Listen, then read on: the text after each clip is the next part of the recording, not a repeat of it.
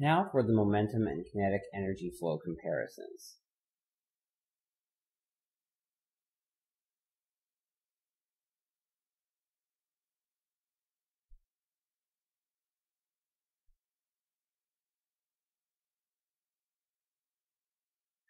Both momentum and kinetic energy are carried by mass flow. So we can deal with these now that we have the mass flow comparison done. One way to think of momentum flow is as the force which would act on a hypothetical barrier which captures all of the mass flow and brings the fluid velocity to zero. We can similarly think of the kinetic energy flow as the power that would be obtained by a hypothetical ideal turbine array, which brings the fluid to rest reversibly. So that's a little bit difficult to swallow sort of on faith, so let me draw a sketch to help illustrate this idea. In particular, what I'm going to do is compare the barrier and turbine array between the actual flow and the EIF at constant mass flow. So we'll start with the real flow.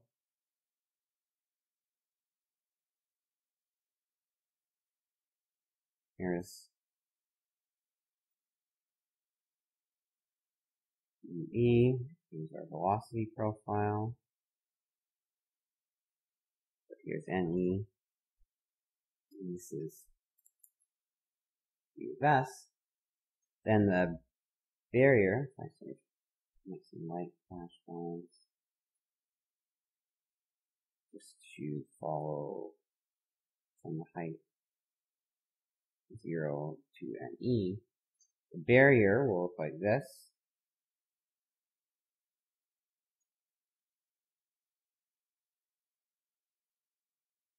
And the flow will hit this and be deflected away, basically losing all of its S momentum. That will generate a force F on the barrier.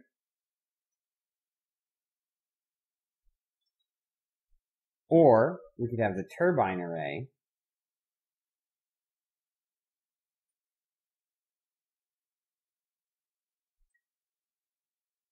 where we have an infinite number of infinitely small turbines, all of which are ideal,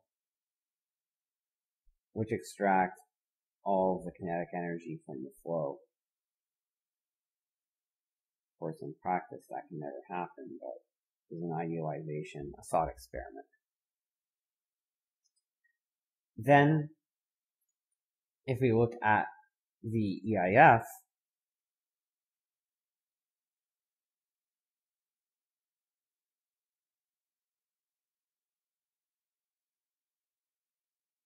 and I'll draw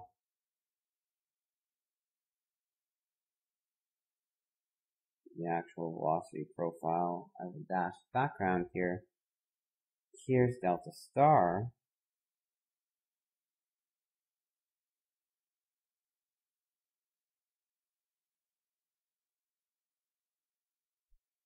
Here, we have a constant velocity profile that extends from delta star to N. Can I draw my dash lines across just to help me here?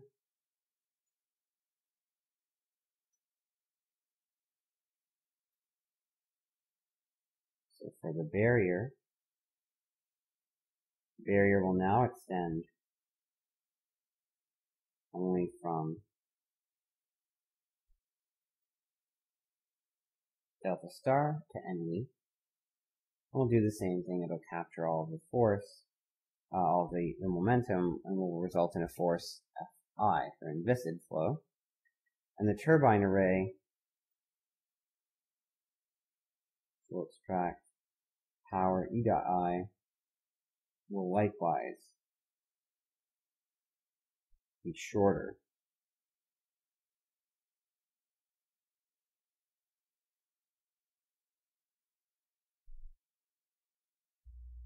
Now, to obtain the force F or Fi, or the power E dot or E dot I, we need to integrate the momentum and energy fluxes.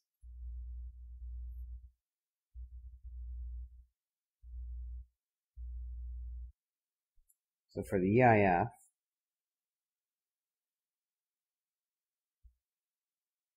Fi is the integral of u sub I dm dot I, which is the integral from delta star to ne of rho I ui squared dn, but this is just rho e ue squared times ne minus delta star. Similarly, E dot I is the integral of 1/2 ui squared dm dot I, and we can write that as the integral from delta star to ne of 1/2 rho I ui cubed dn, but again, because the velocity is constant, we get 1/2 ue, or rho e ue cubed ne minus delta star. For the real flow, we start with the force. F is the integral of u dm dot, which is the integral from 0 to ne of rho u squared dm. Now, if we write rho u squared as rho e ue squared minus ue, rho e ue minus rho u minus rho e minus u rho u, which seems a bit arbitrary, but in fact starts to give terms that look like what's going on in the inviscid case, we can see this is actually just the same expression, because if we expand this out, this is rho e squared minus rho e ue squared plus rho ue minus rho ue plus rho u squared. So these terms cancel and these terms cancel, and this is just a long-winded way of writing rho u squared. So if we do that,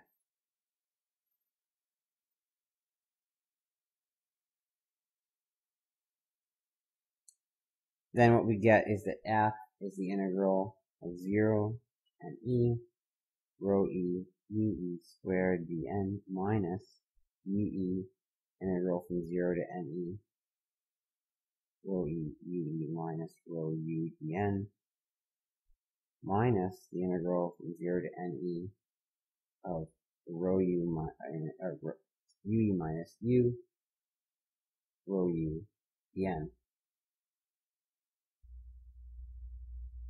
So if we collect the terms and see what we have, we can see that F is rho e ue squared, because none of this depends on the integral, times ne, minus ue, rho e ue delta star, minus rho e ue squared theta, where theta is the momentum thickness.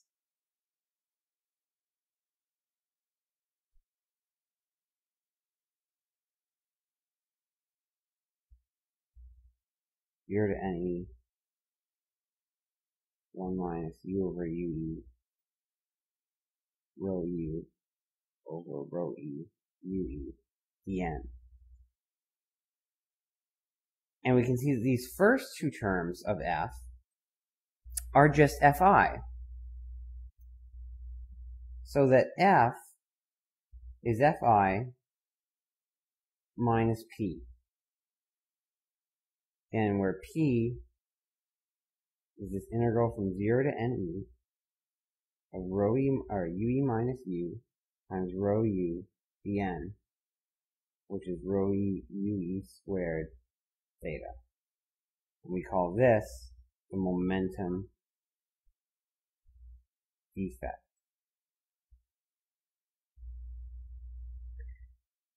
And before interpreting that, let's do the same thing for the kinetic energy flow.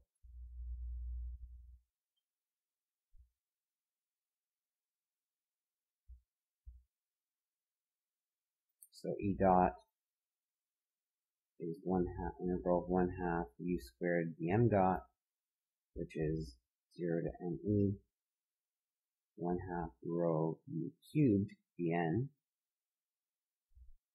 And using the same kind of expansion as we did for the force, we can write this as 0 to ne 1/2 rho e ue cubed dn minus 1/2 ue squared, integral from 0 to ne rho e ue minus rho u dn minus integral from 0 to ne 1/2 ue squared minus u squared rho u dn. Now again, we can simplify here. We can write this first term as 1/2 rho e ue cubed ne. The second term is 1/2 ue squared times rho e ue delta star. And the third term we can write as 1/2 rho e ue cubed theta star, where theta star is the kinetic energy thickness.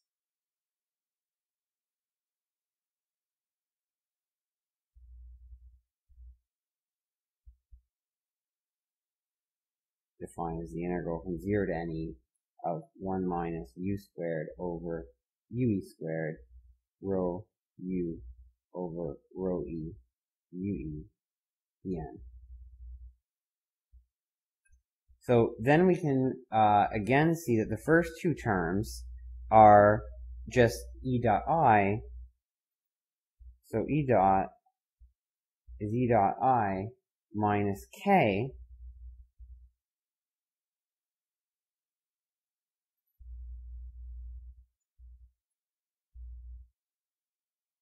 where K is the integral from 0 to ne 1/2 ue squared minus u squared rho u dn, which we write as 1/2 rho e ue cubed theta star. And we call this the kinetic energy defect.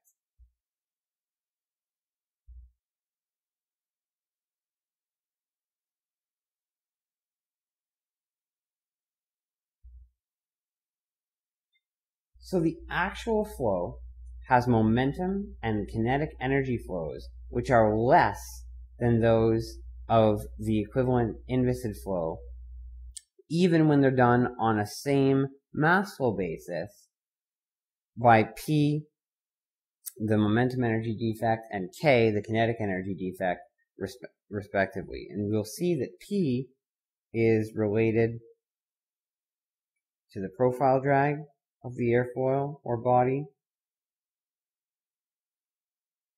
while K is related to both the profile drag and